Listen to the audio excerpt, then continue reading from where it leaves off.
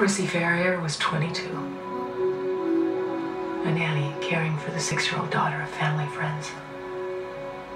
She'd finally saved enough money for a trip to China. In fact, she should have left the week before. But the girl she cared for wanted Chrissy to stay for her 7th birthday.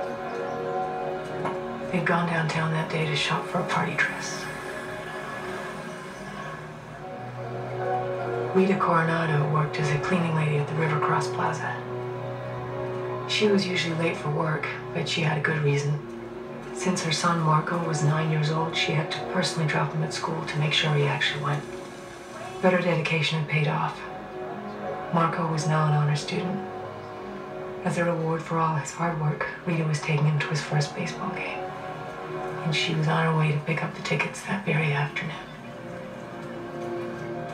Nancy Holt's last words to her husband were a lie. She told him she was taking her car to be serviced, but in fact she was headed downtown. She told the clerk she didn't want the purchase showing up on her credit card. She wanted to surprise her husband for their 10th anniversary, just a few days away. Oline Archer never liked her husband's construction business, even after helping him become one of the largest contractors in the county. So it came as a relief when his failing health and a costly lawsuit were forcing them to sell to the competition.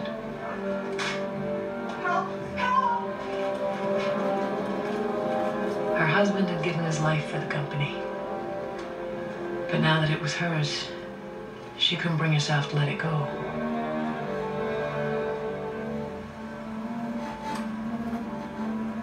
She was on her way to secure a loan that day, so she could keep the business she'd always hated. Darren Sawyer was an investment broker in the same building where Rita worked. His wife said he'd grown increasingly distant and late. She can't remember their last words to one another, but they weren't kind. Darren's body was found beside a fresh bouquet of roses he'd bought that morning, and his wife takes comfort in the fact that in his last moments, he was most likely thinking of her.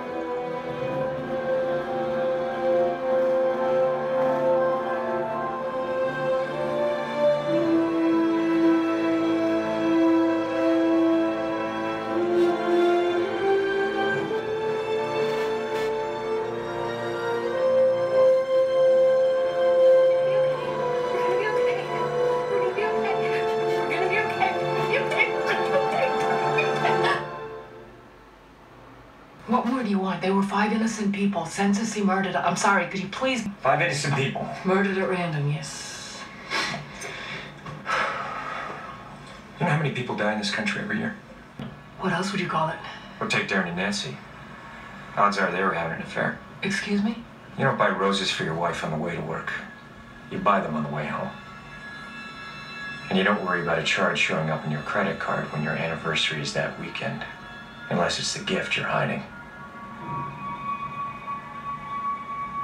That's why she kept walking.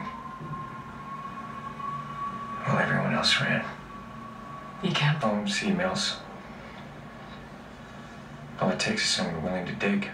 What's your point, exactly? My point is that 2 of the victims weren't there strictly by chance.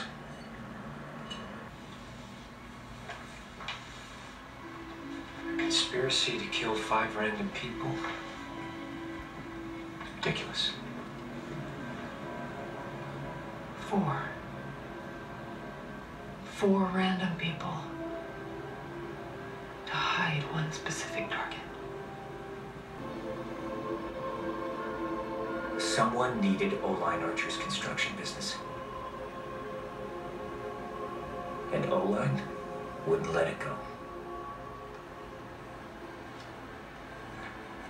The first round is the least accurate. The snipers call it a cold shot. Meanwhile, your eyewitness described a pause between the first and second rounds. The one shot where the killer took his time. And Oline Archer was the second victim. The one shot that mattered. But it's just a theory. This frame was custom made for Barr. Whoever chose him knew about Baghdad, and the only one who could have told him about Baghdad was Barr himself. He has at least one friend. A very close one.